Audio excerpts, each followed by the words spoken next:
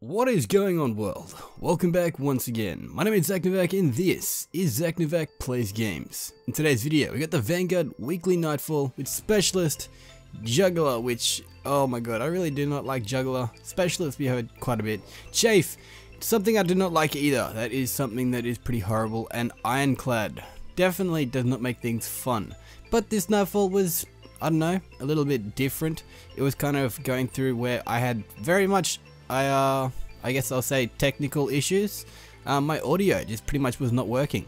I do not know what was going on, if fairies or goblins or ball demons had come in and done something.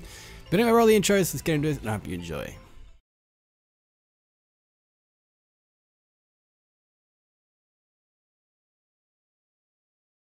Alrighty, so getting straight into the video. We had the Nexus, Secrion Nexus Mine I think it is called. I will say this Nightfall was definitely different for me. My audio, as I said, was actually going in and out constantly. I was actually talking to Unknown Clone through Skype using Elgato sound capture because it's slightly easier and adds a little bit more volume. And things were just, you know, not working. My computer decided that the sound card actually wanted to fail and stuff like that was happening, which definitely is fucking annoying. So yeah. I will say this Nightfall was certainly different, but it was honestly fun. At the moment, as you can see, I'm on my Huntress, and my Huntress I will say looks pretty freaking sick with the racing scarf on. I really like that thing. I've actually only just recently started wearing it again, and it still gives me tier 12 I think, or close to it. Anyway, this Nightfall in itself, it is Sector of the Nexus Mind. A lot of people, I will say, in year 1 definitely liked this actual strike because there is a cheese spot that you can kind of get into.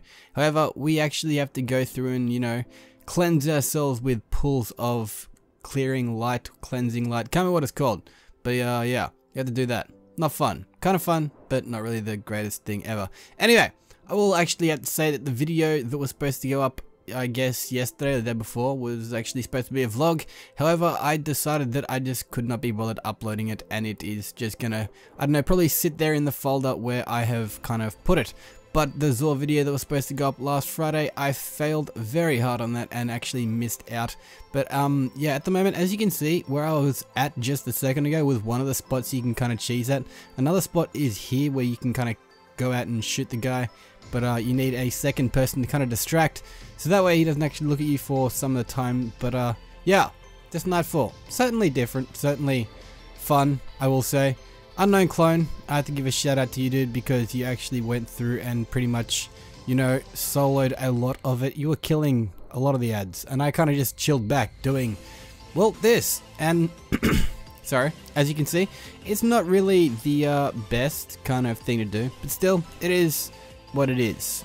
So, one thing I will have to point out is big changes should be actually happening in the coming future. For me, definitely, I've actually gone and figured out that there is this place that will actually help me, I guess, recover potentially to a better extent than what I am at. So I will be doing more videos where I'm outside, potentially just doing vlogs where I'm walking around without the actual cane, if potentially possible. That is something in the future I really want to do.